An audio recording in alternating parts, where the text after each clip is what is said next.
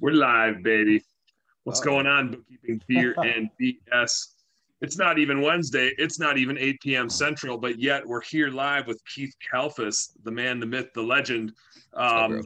Because Keith came to me yesterday and just had an interesting epiphany, and we started going back and forth, and we are like, this can't just be something we know. We got to share this thing. We got to get out there and talk about this thing. Um, Keith, I'm going to let you set up what you told me, and then I'm going to get into the rant that I went on in response to your setup. So hit me with what you hit me with yesterday.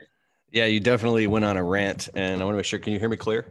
I got you loud and clear, man. All right, so I hit up Dan on Voxer yesterday because I kind of had this epiphany, and it's about stocks and cryptocurrency. By no means am I an expert in either, but you know, I would argue that I don't have an addictive personality, yet I'm embarrassed to say I stayed up till 8 o'clock in the morning one night over this past winter because I literally couldn't stop refreshing my Coinbase and crypto accounts. And I had this emotional addiction to watching it go up and down. This is kind of new to me. And what happened was by, 9 o'clock in the morning, I had actually cashed out some money and I made a profit, which is cool. But I was also kind of disappointed in myself because I looked at it from a kind of a higher level overview of it. I'm like, that's a huge distraction. Now I've been up all night. I haven't gotten any sleep. And I asked Dan about it because I'm a client of Blue Sky's bookkeeping, and they're doing an amazing job. And it's opened up a whole new world to me of getting my books done now for over, I don't know, almost a year now. And so I'm like, Dan is the perfect guy to throw this at. And then Dan says to me, stocks and crypto and all that stuff is great. But you told me something very interesting, this perspective that is also debatable. It's a little bit controversial.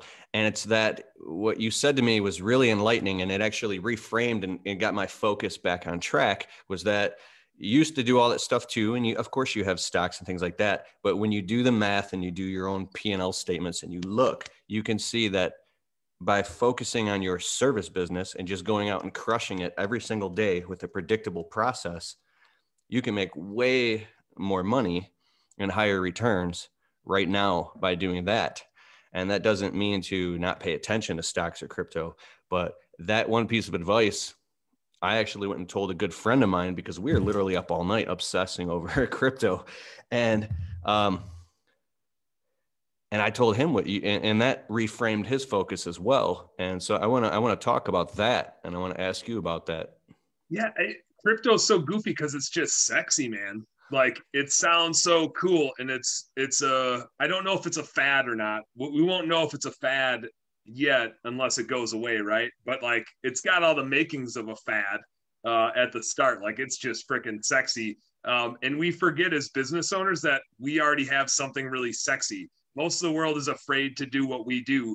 And like, that's our investment. We already have an investment. Now, I'm not saying we shouldn't invest in other stuff. And this was part of my rant yesterday, which is I spent, 5 years in college studying this stuff. The fifth year was partially educational, partially, personal education, having some fun.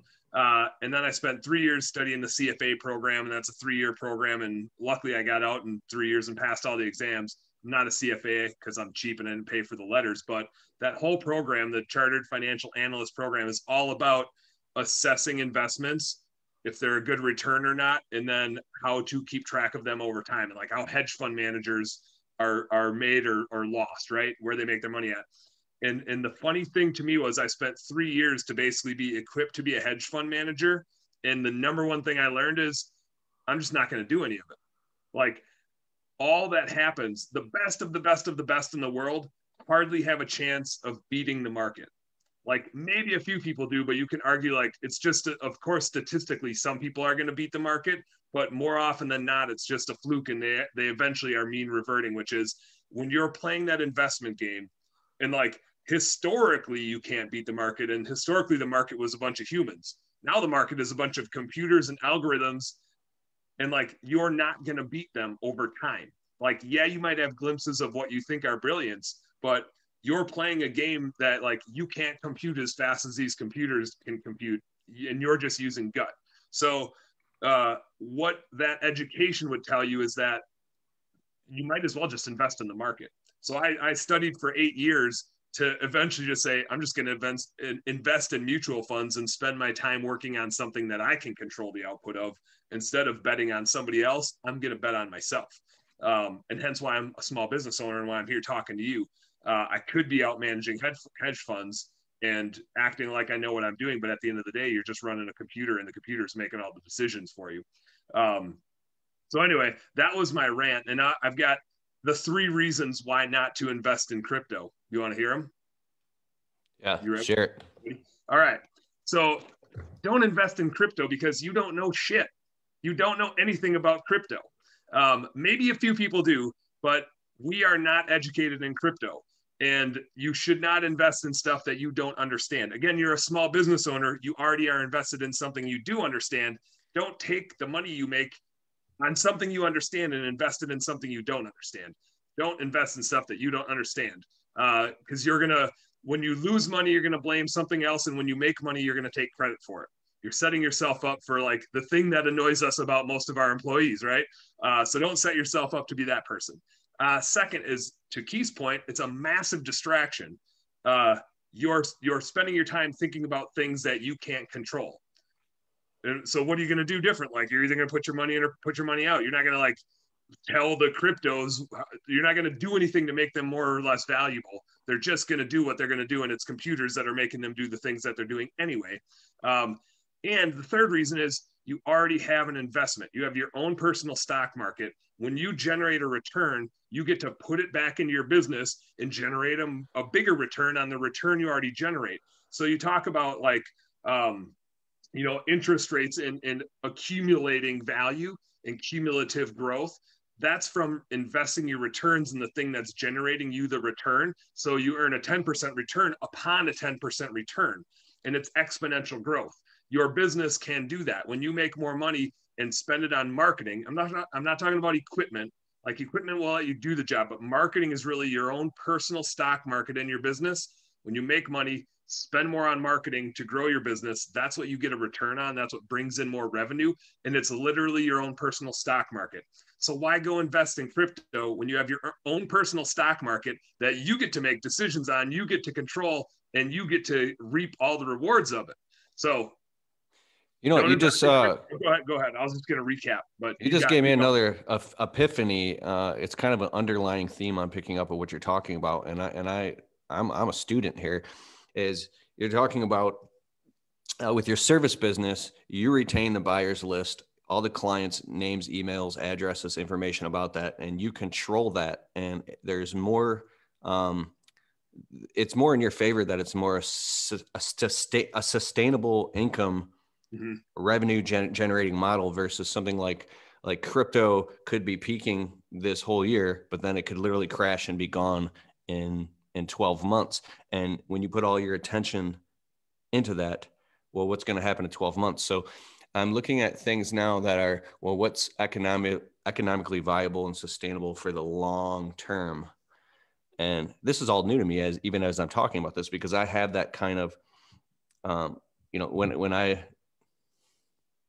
triple my investment on crypto. And I was so excited. I'm like, this is free money. Oh my God. The age old fantasy of making money doing nothing is what kept me up on the phone with my buddies. So 3 o'clock in the morning but it's easy to think that you're an expert in something just because it's working. Right. Well, what about when it's not working? And that's really enlightening. Yep. Yeah. You could, it's an investment. You should not get into investment unless you can afford to lose all of it. Like, that's a golden rule is investing. Like, don't put money in there unless you can afford to lose it. Chances are you're not going to lose all of it, but in this stuff, you sure as hell could if it is just a fad. Now, counter to that, I think you could argue the dollar is also a cryptocurrency, because I'm pretty sure a bunch of us just got digits put into our bank accounts and nothing got printed. So the dollar is a cryptocurrency at the end of the day, right? Like, it's no different. It's just digits on a computer screen. We've just all already agreed to use it is the only difference. So I'm not saying like Bitcoin and Doge and like a couple of people are like, oh shit, now I got to sell all my Doge. Like, I'm not saying they couldn't become viable. Just we all need to agree to use them in order for them to actually be a currency. Like, that's how currencies work. So I'm not saying like it's not an interesting thing. I'm just saying it's more reliable and consistent and beneficial for you to spend your time on your business than spending your time investing in somebody else's shit. You already got way cooler stuff to invest in that you get to control the outcome of. And yeah, your business could take a hit too, right? Just like Doge or Bitcoin could take a massive hit and you can lose all your money tomorrow. Your business can take a massive hit. You know, COVID happens or something dramatic like that happens. Yeah, our businesses can go up and go down, but at least you get to make decisions. You're in control. The only decision you have when you're invested in something like that is, do I hang on or do I sell this shit before it goes to zero? And that's not a fun decision. In your business, you can do different recruiting stuff, do different marketing stuff, sell some assets, only serve your highest value clients. So you have way more decisions, way more outs in an investment like that than you do when you're just buying some coins. I feel like I'm getting an ass whooping right here. I like this. So, hey, you tripled your money. Now's a good time to sell it and go buy some marketing. Yeah, that's a good idea. I think I probably only have 1,000 left of my own money. I've been able to take out of the investments of all these different coins, and now I'm playing with house money. But Yeah. it's a great learning lesson. I got this book called The Intelligent Investor, and I'm trying to get my way through it, and it's pretty tough. Mm-hmm. And so many learning lessons here. So what is real? Like what if you could look at all the things, what is the most real thing that is the most long-term in business? And what'll make you money consistently? So I invest in three things. In like four different areas. One is my business. And like, I'm going to maximize my investment in my business until I see diminishing returns. If I had $100,000, I might not go buy $100,000 of marketing right now. It needs to be reasonable. I still need to match capacity to demand and hire people that go along with the marketing I'm spending. So like, I'm going to invest in my business. I'm going to invest in a Roth IRA, like have a good financial advisor that understands traditional IRAs and Roth IRAs. Put your money into tax advantage things, which means like you get a return even if nothing else happens. Like you save money on the taxes either before income taxes or you pay the taxes later, whether it's a Roth IRA, a traditional IRA, or a 401k, which is business owners, maybe your spouse has a 401k. Like we put 20 grand a year into my wife's 401k. We put 11 grand a year into Roth IRAs between the two of us. And then we invest in blue skies. Like those three things should happen every year and max those out. You get a return right away, just from the tax advantage. And then like a whole life insurance policy where you're building cash. It's good to have some of that so that when you're retired, and I'm not a financial advisor, so I can't explain all the benefits, but whole life insurance has some cool features where you can borrow against it. In goofy tax years when you're retired, you can use that money and basically not pay taxes on it and wait till maybe, if we have a bad 4-year stretch when we're all retired and taxes go massive, you can pull off of those funds. So anyway, use those tools before you make massive speculative investments. Like fill those buckets up first. Invest in your business until you don't have anywhere to put the money.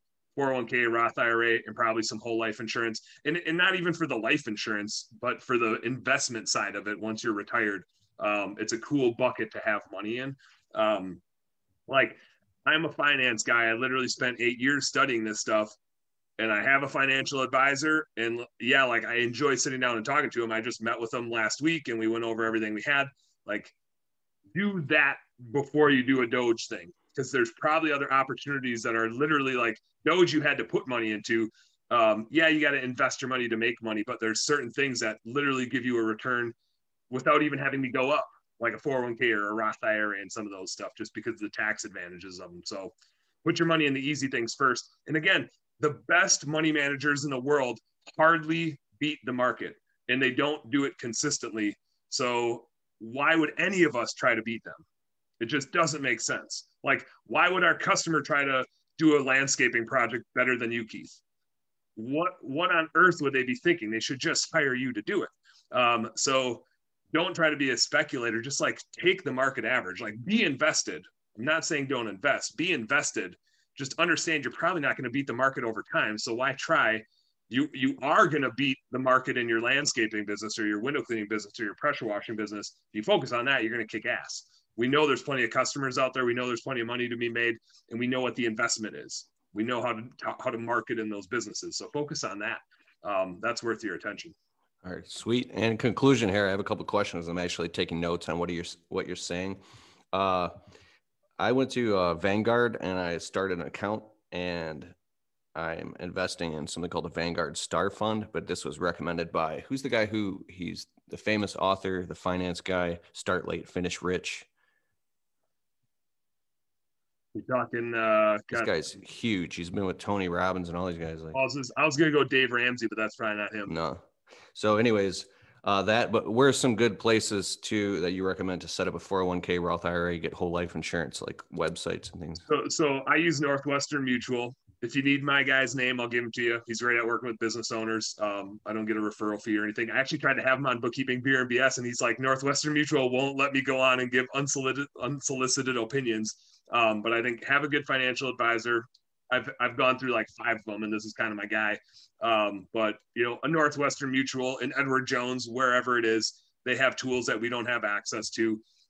If you have access to a 401k, if you're a business owner, maybe your spouse does, max that son of a bitch out. Vanguard's a good one. Vanguard has really cheap fees, like for management of any fund. Like their fees are really low. And Northwestern Mutual can even like get you into them or manage them for you too. Sweet.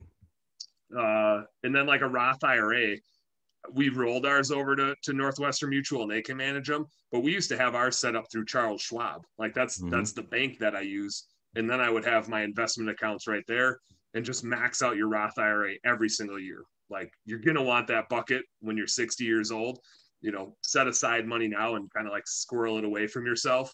And it's amazing how much it builds over time on you. When my wife and I looked at it last week, I damn near shit a chicken at just like, we've been doing this since we were 21 years old, since we started jobs.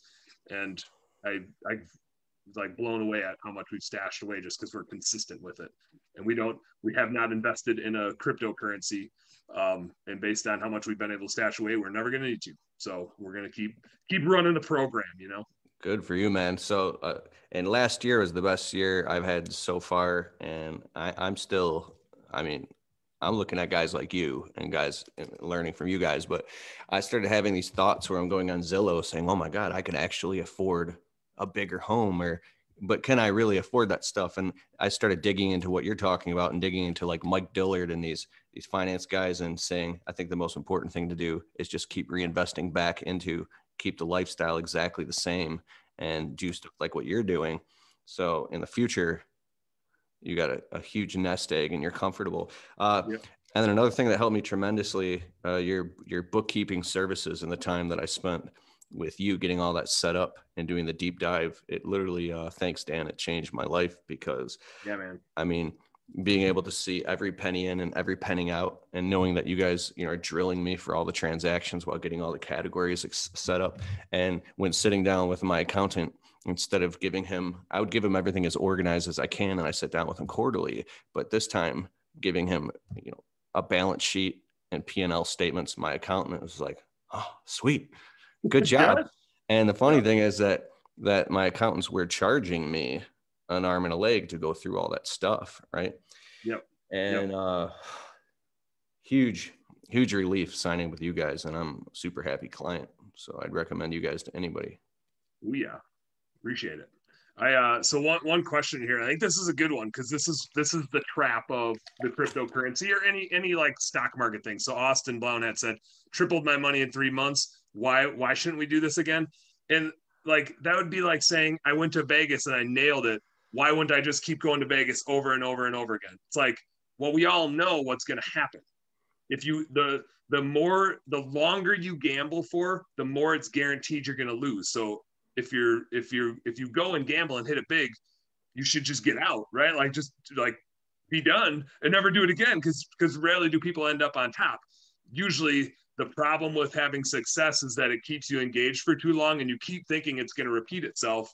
But again, back to point number 1, and I'll reiterate my why not to invest in crypto. 1, because you don't know anything about crypto. Two, it's a massive distraction and you can triple your business by spending time on that too. And that's way more sustainable than tripling a cryptocurrency. And three, you have your own personal stock market, which is your marketing in your business. So spend the time on that. I'm not saying people aren't making massive returns on this stuff. I'm just saying it's not consistently repeatable forever. So don't build an expectation on short-term success. Build an expectation on what rationally you know is a true thing that you can control. You're not going to build a lifetime investment strategy on I go to Vegas every month. That's not a strategy to grow your wealth over time. That's a strategy to go have a good time. Two different things. So I'll leave it at that, because don't get me wrong, you can make a lot of money on this stuff. You can lose a lot of money on this stuff too. Yeah. Hey. So don't get confused with short-term results versus long-term probabilities. Last week, the crypto market crashed by like 18%. And, everybody watched their portfolio drop. And I was looking at my account and I'm saying, now, Keith, you promised yourself next time it does this, you're going to buy more. And I was like, oh, and I started just going through and buying more of it and crossing my fingers. And then it's starting to go back up. And I'm doing that because I want to make free money. and I don't know, man. It's fun and exciting, but I shouldn't even be having this conversation. Huh? I said, do you like losing free money? No, hell no. So yeah, but the only reason that I'm doing that is because I have a past positive experience. In 2017, I started buying 20. Oh, I got a story to tell you. Oh, let's go. 2010, my friend, he would not stop pestering me, telling me I need to buy crypto. And he's like, it's called cryptocurrency, this stuff called Bitcoin. I'm like, what the hell are you talking about? This is a scam. He's like, no, man, you need to go buy some of the stuff. So I started an account and I went in. I was so broke. I was working a dead end job for like, I don't know, 13, 14 bucks an hour. And I went in and I typed in $100 and I typed in my debit card number and I was pacing around saying, oh, I can't afford this $100 right now. And I probably didn't, but I don't actually remember if I bought it or not. And I have the old hard drive and it's sitting on, I actually have the hard drive from 2010 and I have to go through and look and see if I'm a millionaire or not. And somebody said to me, why aren't you doing that right now? If I knew I had a hard drive that had, possibly, $9.3 million on it. Because I just know deep down inside, I didn't buy the shit. So here's an epiphany that I had recently that kind of piggybacks off of that. And I came to this epiphany and I kind of did a rant on this the other night on Bookkeeping, Beer and BS when I had Zig on, which is we have these employees that are falling apart at our jobs. We had a customer service person that quit after 3 days because they said it was too stressful. It's what's so hard about answering the phone and taking a customer service call? You're doing mostly sales and some customer service. We've had people in the field that do the same thing. They just fall apart, and I account it as a function of the everybody wins syndrome. Everybody gets a medal syndrome. They're not used to losing. They're not equipped to handle stress and difficult situations. They can't handle a loss, and it tears them apart. They don't know how to solve problems. And there's something they just totally lack resilience. And there's something unique about us as business owners that we're super resilient. And if you look at a lot of the most successful ones, like the Brandon Vaughns, the Patrick Clarks, you hear some of the stories about the shit they went through. And you're like, oh, no wonder why you're so successful. Because you encounter some bullshit and you just freaking walk right over it. Whereas some of these people encounter a little bit of bullshit and they run away and they fall apart and they get in the fetal position. The people that have gone through the hardest, most difficult things are so freaking resilient. It takes a lot to deter them because they've overcome so much that they don't fall apart when something gets tough. We kind of have this mentality that the harder things get, the more we're no, F that, I can overcome this. And so there's something about the resiliency of overcoming those things. And I'm gonna finish this story, even though I kind of lost my train of thought there because I do that every once in a while. I was riding around with my buddy Ben Smith here in Minneapolis. He runs Marvel Sewer and Drain. They do a couple million a year, and they're like just scratching the surface. They're a phenomenal business, and he's a really good leader. He has like delegated everything in his business, and he went from he used to be a subcontractor, you know, just him with a pressure washer and some drain tools, like fixing people's clogged drains and making decent money, to now he's making really good money running a really successful business, and he's got an awesome team. Like I know his whole team, they would die for him. Like he's got the perfect business doing what he loves, what he's really good at, with an amazing team. And I was riding around with him the other day, and he's like, I'm like really bored and I'm kind of miserable. Because I've delegated all the hard things. And so I kind of like bringing this all together, kind of had this epiphany, like it's the pride of doing hard things that keeps us going, and that like is the driver for us to go do the next hard thing. And those people that fall apart have never experienced, they're used to being given everything. They don't have the pride of when the chips are down, they overcome something, because that's what, like deep down inside, that's what motivates us and keeps us from being depressed, is the pride of doing really fucking hard things. And when we do them, we feel on top of the world. And yeah, it sucks, but once you're over it, you don't remember the pain, you just remember the gain. And so Ben is getting like bored because he's not out, you know, in a sewer, literally like crawling around in shit, solving people's problems for him. He has other people doing that. He's not running the finances of his business. He has other people doing that. He's not running the team of the business. He has an operations manager doing all that. So he's just kind of like out of the game, and he doesn't have he's delegated all the hard things. And he's like, I don't like, what am I going to do? I need to break something just so I have a reason to fix it. In which we see business owners do that all the time, right? They like self-sabotage their damn business. But now back to the crypto, there's a downside to making money doing that stuff, which is you didn't really do anything hard. And winning money is way different than earning money. When you build something badass that you pour your heart, sweat, tears, all the things into, and it makes you a lot of money, that's the pride. That's what life is all about. You get a lot of joy out of that. When you make $5,000 on crypto, doesn't it feel a little bit different? Like you feel like you scammed somebody, or like the government sent you a check. To me, there's a different feeling. And that's like, yeah, it's like Steven Ranella from Meat Eater. He's got a great way of putting this. It doesn't have to do with money, but it has to do with enjoyment. There's type 1 fun, which would be riding a roller coaster, and woohoo, that was fun. But you don't like go back and talk to you. Remember that one time we rode that roller coaster? Like nobody has ever said that. It's fun at the time, and then you forget about it because there's no pain, right? There's no pain in like investing in crypto unless you lose it all. Type 2 fun is like you're hiking up a mountain and it sucks, and like he facilitates it with like a hunting example of like you're out there for 4 days and it's raining and snowing and you slip and you get hurt, and then you finally like harvest the animal that you were out there for, and then you got to pack it like 5 miles out on your back 4 trips, and it sucks. And then a year later you're like, remember that awesome trip that we had? That's type 2 fun when you remember it. That's what our businesses are. We love to like complain about how hard it is, and we like empathize with each other and we build each other up, but we love it. Like it's type 2 fun. It's the thing that we're so proud of, right? So invest in that. Like that's where you're building your memories. That's what like keeps you going. Making a few $1,000 on crypto, neato, but it's not going to keep you going.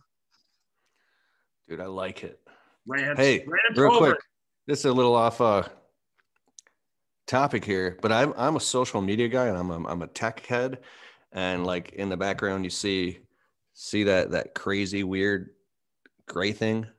It looks like a weird. It's called a road blimp, and there's this is about you actually. It's a microphone. And what it does is it captures the whole bottom end of makes your voice sound like, whoa, like professional voiceovers, like Hollywood studios type stuff. Like I've always dreamed of having that. And here you have this. This is the Shure SM7B. You might have seen this on podcasts. Yeah. And you are a phenomenal speaker. And as you were talking just now, I realized you are a busy dude, and you're running your businesses. You have so much going on. And then when you come on here live, you get to like exhale and vent out all this stuff going on in your head, but everything you're saying is of value, right? It's like it's the Dan Plata show. If you invested in a dope ass microphone, like a $400 or $500 microphone, because when I talk to you on Voxer or in person, you have this masculine, like resounding voice, and The microphone you're using right now isn't capturing that. This 40 Is mine? What is that? Yours sounds good. I like this was an upgrade after my first microphone. So I feel like at least I spent $30 on it. Dude, how is a bookkeeping guy gonna spend more than like $30 on a microphone? Dude, I'm telling you, bro. Amazon, 4.5 stars. This microphone looks great. I'm gonna send you some Amazon links to some really dope microphones, because I think that I'm picturing a whole podcast right now and everything. And if people could pick that up, that it's the brashiness that you have in your voice, your points would get through times 10, and it would hook, bro. You won't even be able to handle it, man. Dude, it'd be amazing, bro. I can't wait to hear. When's your podcast coming out? I need to actually, that's like on my to-do list, is I need to turn all these things into a damn podcast, because right now it's just living on the Facebook and the YouTube world, but we got to make her a podcast. But you're a perfect example of a guy who focuses on his business, and you keep the main thing, right? So maybe I didn't always, because we've had so many businesses, and it took me a while to realize that. And now I have business partners running all of our businesses, and I'm running this. Like, this is my thing. So now I get to focus on this. I still, like, on my quarterly list is to get out of all day-to-day bookkeeping, because I still have like 4 things I have my hands on. I just can't do that. I gotta make more of this stuff for the people. This is my jam. Absolutely. It's a great lead generator too, man. So you're doing a phenomenal job. And once I am committed to it, then I will justify the microphone, Keith. Man, you're the real deal. I don't know. I'm a gearhead. So, all right. That was awesome, man. And thanks for having me on your show. I'm going to share this to my social channels at Keith Kelfus, and Facebook, Twitter, YouTube, Instagram, all that. Do you got an Instagram yet? No. You think I should? Do I need? Dude, I was trying to find you on there. At least if you just have something that people can find you, because I want to share all this to Instagram too and tag people back to you. So, all right. I'll have to get that going. So many things to do. I got to get out of this bookkeeping. I mean, like, have an awesome bookkeeping team. They're better than I am. I got to stop getting in their way. Let them do the bookkeeping so I can do this. Well, hey, man, I need to learn some more business automation and finance stuff, like, Maybe we can help each other out. I'm all down. right, y'all. Hey, happy Tuesday. I'll see you tomorrow night. We'll be live at the normal time, 8 p.m. Central, 9 Eastern, with Bennett Grove, assuming he's able to make it this time, talking about junk removal stuff and all kinds of cool stuff he's got going on. In the meantime, Kelfus, thanks for joining me on a whim, and thanks for plugging this idea into my head so we could rant a little bit. This is fun. Bro, I appreciate it. You're so smart. It's insane. So, all right, later, guys. All right. See you guys.